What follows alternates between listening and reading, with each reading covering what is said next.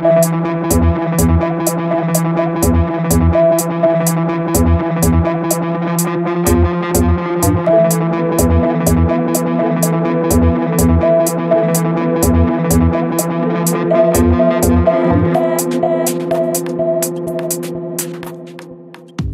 folks, this is Jason from mrthebigman.com. Here today just to show you very quickly how to build a Traktor Remix Set. I'm going to do that with one of my own in Ghost. I'm just going to set that up now. We can find all of the parts for it. So the way to build a remix set, you'll see that up here. This is a remix set as set up within Traktor. In order to get the change in decks, you simply just have to go to the marker at the top here where it says C or A, B, C or D in regards to the track deck, and just click on it. You'll see this little menu, and the menu will have remix deck in it. You just select that and up comes this.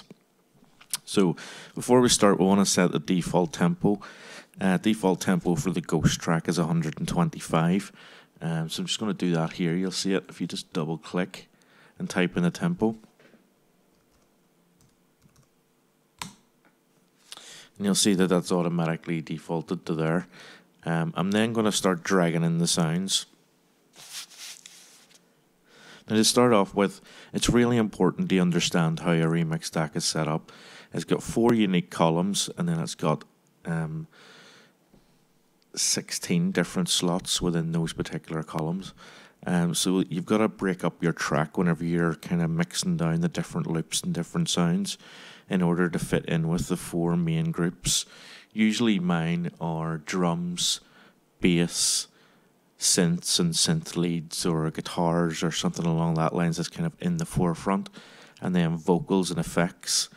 Now those can all be set up as either loops or one shots, as you'll see in a moment.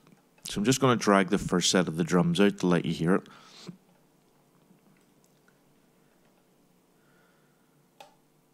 And you simply just do that. You drag it from your browser directly into one of the sample slots. If I press on this button, it should start playing.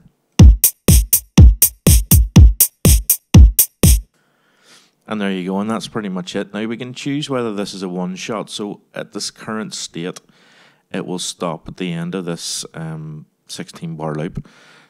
Probably the best thing for this type of sound is to set it to sync and to set it to continually loop over. How you do that's down in the bottom corner here. You'll see the arrow button, which is the same as the arrow here.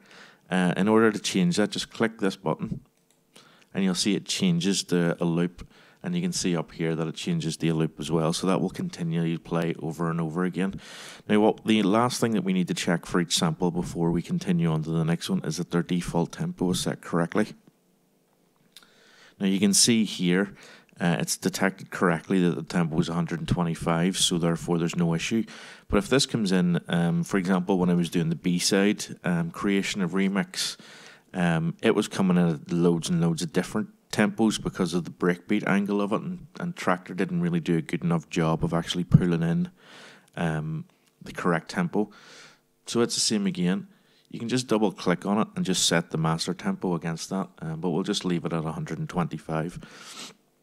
I'm just going to leave you now to finish off this particular pack, and then we're going to come back and we're going to look at how to set the artwork and then how to save it out as an actual track file from there.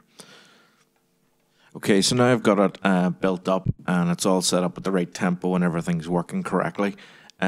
First of all, what I'm going to do, I'm going to name it. You literally just double click here and it should hopefully allow you, and I'm just going to name it Ghost. And you see that's named there. So all we need to do now is basically export this into our into the actual library itself.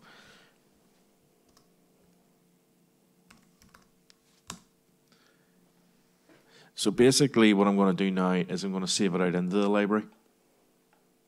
And you'll see that here, it says Save Remix Set. So if I click on that, it should save it with a G-Toot host. And if I go into my actual track collection, so that's here, and scroll to the very bottom, you'll find it here. So it's right here, which is great. Now there's a couple of things that we want to do at this stage. You want to set up the artwork for it. So again, we right click on the actual track collection itself.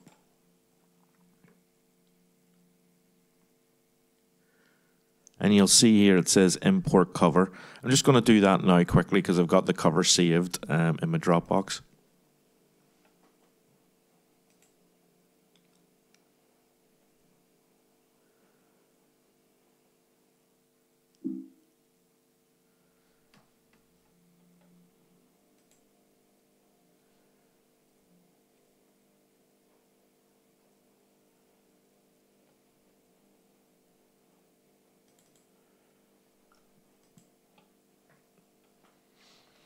And you'll see now at the top here the artwork that I've chosen has been created in the box.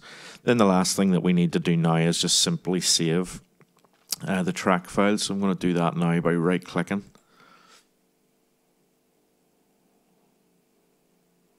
And then export remix set. Once I do this, this will save the actual remix set. I'll make it available for me to go ahead and send out to people. And go from there, and that's pretty much it. Why not subscribe to us on YouTube?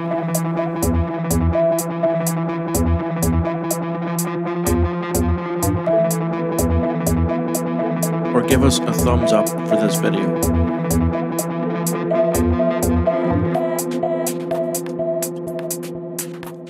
Leave us a comment. Your feedback is valuable.